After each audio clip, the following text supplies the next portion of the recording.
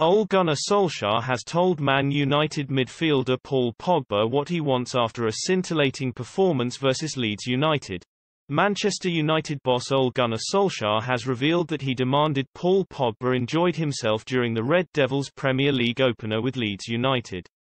The Frenchman responded by bagging 4 assists in a 5-1 thumping of their fierce rivals.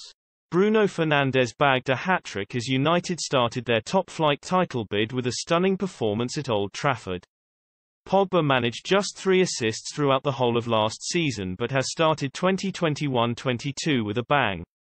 This performance comes amid rumours about Pogba's future and transfer links with Paris Saint-Germain. The 28-year-old has entered the final 12 months of his contract and fresh terms do not appear close to being finalised. But Solskjaer remained impressed with the midfielder as he helped his side to a big win. "I've had a great relationship with Paul all the time, ever since he was a kid," the Norwegian told BT Sport. Today's message was just about, "Go out and enjoy yourself."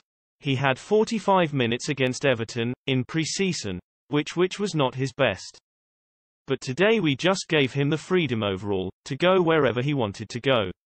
We wanted him to get on the ball. All the best players would want to feel our trust in him, our confidence. And Paul is one of those players who can create something out of nothing. He looked so strong and I was impressed by his fitness. That's a good sign. United defeated Leeds 6-2 in the fixture last season, but Solskjaer thinks the performance from his midfield players, in particular, was more impressive on Saturday afternoon.